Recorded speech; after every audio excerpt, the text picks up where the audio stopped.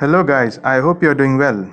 In this video, we are going to learn how to switch to the desktop mode on your Samsung Internet browser. So currently when you load any website or web page, what it happens on your Samsung phone or on your Android phone, the Samsung Internet browser load the mobile layout, which is neat and clean in your mobile screen. But some of the website doesn't really support the mobile mode. So in that case, what you can do is you can just go and open in the desktop mode. So for that, what you can do is just tap on this three bar options, and then here at the third row you can see the first option which says desktop site.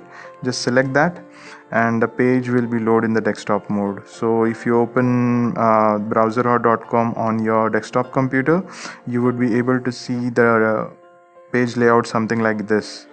So this way you can open the desktop mode and you can even browse in the desktop mode.